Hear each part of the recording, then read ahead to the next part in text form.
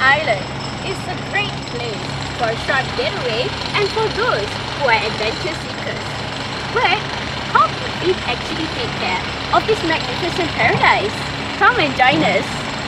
To know more about the cleanliness of the sea, the team and I stopped by at Kalpal Singh Drive, which is a famous lepak spot for fellow citizens to enjoy the view of the Penang Bridge by the sea. To our astonishment, we were shocked to see the amount of rubbish at Sungai Pinang floating towards the sea. As you can see, the river is connected to the sea. Well, the question is, are we really carrying out our duties as a citizen of Penang? Well, see it yourself.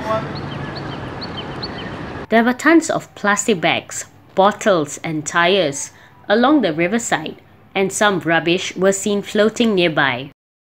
Day by day, environmental issues are rising.